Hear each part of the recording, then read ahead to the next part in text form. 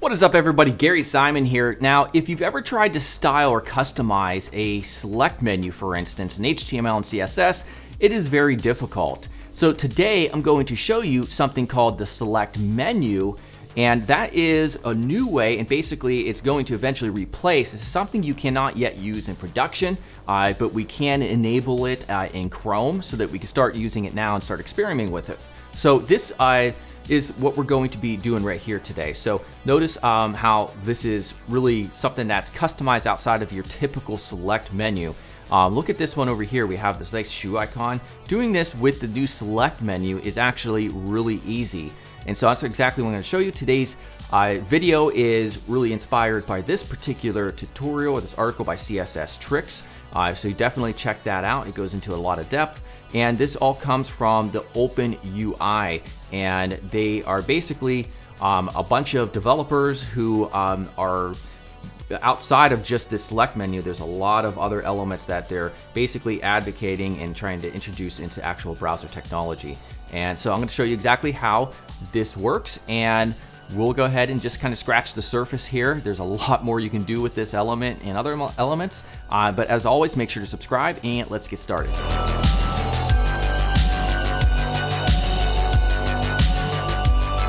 Now, chances are if you're watching this video, you probably want to be a better designer. And if that's the case, how much do you really want it? Because at DesignCourse.com, I've created a UI UX course that will help you go from designing layouts that I might rate a 4 or 5 up to 8 and beyond. But more important than that, as a better designer, this means that you can land higher paying clients and jobs. This course includes over 16 hours of video, 40 interactive UI design tests, and even mentorship where I personally take a look at your work that you submit, I review it, and many times I also revise it, providing you with great feedback to help you become a better designer. Now, for this video, I want you to use the coupon code UI2022, and that will give you 22% off at checkout. All right, so the first thing we're gonna take a look at is the project setup here. Basically, I have just a folder with an index.html right here. You can hit exclamation point enter here in Visual Studio Code to get almost to where we're at right here. I did add the link here to the CSS. That's in the CSS folder. And we have a main.sas file. You'll need the live SAS compiler extension over here, as well as the live server extension, in which we can right click the index.html, click open with live server. All right, so obviously at this point, we just have an exclamation point because I forgot to delete that. All right, so now it's blank, and let's get started here. We're gonna do just two simple demos here of the select menu. The first one's gonna be a simple one. And so what we're gonna do is just have an overall wrapper that's gonna wrap both of these select menus together. And then let's do our very first select menu. So select menu is the HTML attribute name.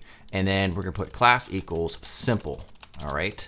So this is gonna be our simple demo. And then it looks exactly like any other drop-down menu. So we're just gonna have an option, and the value can be whatever you want. I'm just gonna omit that for now because this isn't serious. And then we're just gonna have what it says testing 1, and then shift alt down arrow key just to replicate that line a few times. 1, 2, 3, 4. All right, now if we save this and we go ahead over to here, let me go ahead and just zoom up here.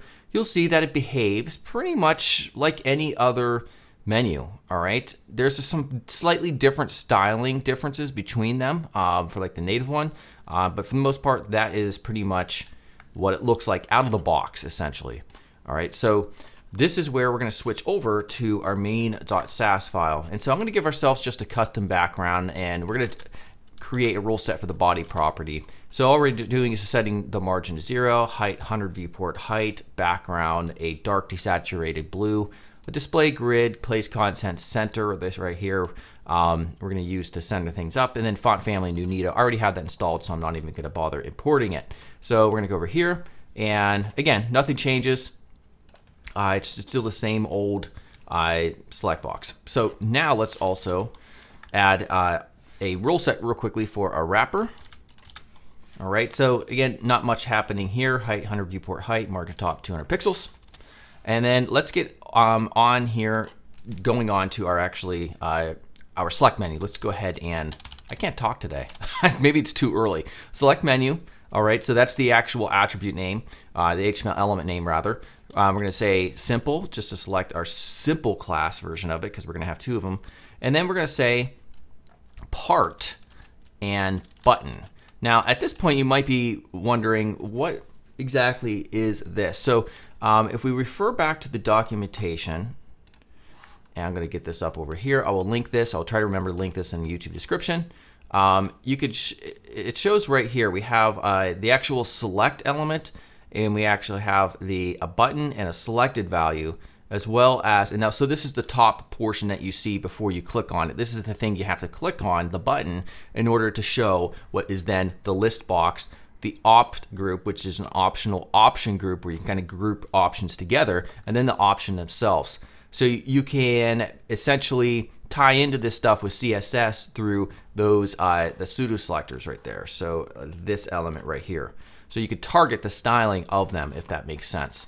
All right, so what we're going to do is just put in some basic styling. So 1.2 rem units for the font size. We're just going to make it a little bit bigger for this demo. Padding 0.5 em units. We're going to do cursor pointer, and then we're going to do border radius of 0.3 em units and margin right of 3 em units. That's going to push the other future select box out of the way, or the select or the list menu, whatever you call the thing. So notice how it now is bigger. And this is what this part looks like so far. I really don't like the styling of this. It seems like they're too close together. So we can style those as well. And this is where it really becomes handy, because traditionally with a normal menu, you can style this button portion up here, but this part becomes a lot more basically difficult. So now what we're going to do is put in select menu dot simple, and of course we could use our Sass, which we will a little bit more intelligently in a second for the second one, but we'll put list box here. All right, so if we refer back to the documentation, it'll show you list box is the overall container right here that wraps, it's the wrapper that contains the options in the option group. All right, so what we'll do is put in padding 0.5 em units. So we're going to increase the padding all around, and then also we'll set a margin top at 0.5 em units, right and bottom 0, and then left at 2 em units. And that allows us to basically slightly reposition this element right here. Now, what about the actual options? So for the options, we could just tie into the option element right here, and we can add padding all around those. So we can say option, we'll say padding 0.5 em units. We'll come back, look at that. Now it looks really nice. And then we can also maybe just add a quick hover state.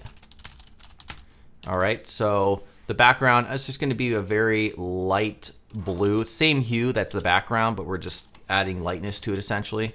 So we'll come back, and there we go. So if I zoom up here just a bit, there we go. And of course it works exactly as you would expect. All right, so that's the very simple way to kind of, just really quickly create, let me get out of here. What is happening? There we go. A styled list box that looks very good, select menu rather. So let's do a second one here. All right, so for this one, we're going to specify a select menu. Class is going to be custom. All right, and what's really cool is you probably saw it and you weren't sure what that meant. This right here, slots, show slots. So if we click on slots, it adds all this stuff right here. And essentially there are 3 basic slots that you can customize. And if you know anything about slots, it's in HTML, and it essentially allows you, if you ever work with components or web components, allows you to customize them. So if you want to customize the main button, the portion that you have to click on to reveal the options, you can do that with a slot essentially. So there's a button container slot. We could also see that there is a selected value slot, and there's also a list box container slot, and a slot itself under list box. So I'll show you how to deal with one of these to do something really cool. All right, so what we'll have here is a div class. So you just use a normal div element. And I'm going to say btn container. And then also we'll have slot equals button. So that's the name that we get from that documentation. So we're creating a slot to customize the button portion, the very beginning portion of it. And then we're also going to say behavior attribute equals button as well. And that basically means essentially wherever you have to be able to click in order to expand the list options. And so whatever attribute you place this on, that area will become the clickable area that, it's the call to action essentially that will make it actually drop down and reveal the options. And you could place this on other elements. It doesn't have to be here, but it makes sense to place it on this element in my opinion. All right, so next up, we're gonna have, let's say for instance, we wanna let people choose shoes. Let me get this out of here. There we go. And essentially, we'll say we wanna have a shoe icon. Now I've already gone over here and done this in Figma. All right, so we're gonna have two elements, like a custom little drop down. You could design this however you want, and then we have a shoe icon. So let's right click, I'm gonna right click here and copy as SVG. And right here, I'm just gonna paste it, all right? All right, and then outside of that, we're gonna have a span with a class. We'll just call this label. Why does it keep doing that? That is very frustrating.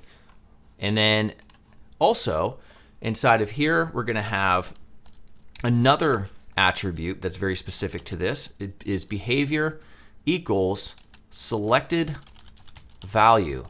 And that means because we're creating our own custom button via slot, we have to add this attribute so that when somebody clicks on an actual option, it's gonna show it in this particular element right here, if that makes sense.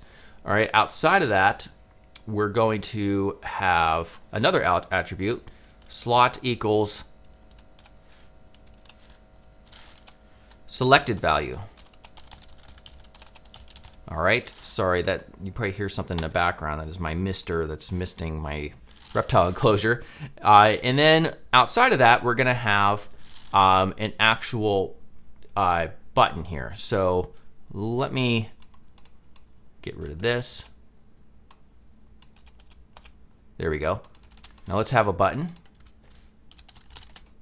All right, and so for our button, it's gonna be that little drop-down menu. All right, so we're gonna get this drop-down icon rather. Right click, copy as SVG. Paste that in. All right, now we actually have to have our options. So outside of all that, we'll have an option here. Maybe this one will be Nike. Let's get rid of this value here for a second. We'll have Adidas and whatever shoe. I can't think of any more than that off the top of my head. I'm very simple. All right, so next up, let's see how this works. All right, right now it is quite broken. And so it's gonna be up to us to use CSS to fix this because it is quite ugly right now. All right, so let's go ahead over here to our main.sass and we'll go ahead and create a rule set for our overall BTN container class, which we just created. That is just gonna be display flex to put things from stacked to columns with gap of a 0.5 em units. Now, this probably won't change too much. And no, it does not. And I wanna make sure the markup is correct here real quickly. And no, it's not. I was thinking something was a little bit off here when I was looking at this. We have to take this div, this overall slot right here, and we have to put it right there, that closing div element. Otherwise, it was not gonna work here. So let's tab that in. I was thinking something looked quite wrong. All right, so now it's really hard to see, but they're right there, those three elements. And obviously we have some styling to do. So let's get back to that. And for our Sass, we're gonna keep on going here. So we're gonna choose our select menu custom. So that's our second one. We're just gonna change some basic things. Color white. We're gonna take the margin top.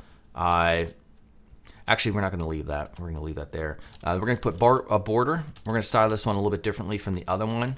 RGB is gonna be 51, 49, and 61. And then also we will put in a padding of 0.5 em units, border radius 0.3 em units, font size 1.3 rem units, and cursor pointer. Now this should start making it look a bit better. All right, this right here, because we added that in a button element, it has this ugly gray, which we'll change that here in a bit. All right, it's starting to come along. All right, so we can also say and button. And inside of here, we'll say background none. We'll do border none as well. And cursor, we have to add cursor pointer here as well. So we're gonna save that. And there we go. Now it's looking a lot better. Awesome, awesome stuff. So now, if we want to change some other things, we can so easily do it just like you would any other element, which isn't typical of your standard select menu. So we'll just do a hover here. Maybe we'll change the background to RGB 36, and it's just going to slightly lighten it up based on the current background color.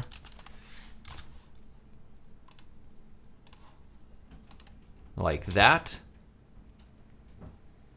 And there we go.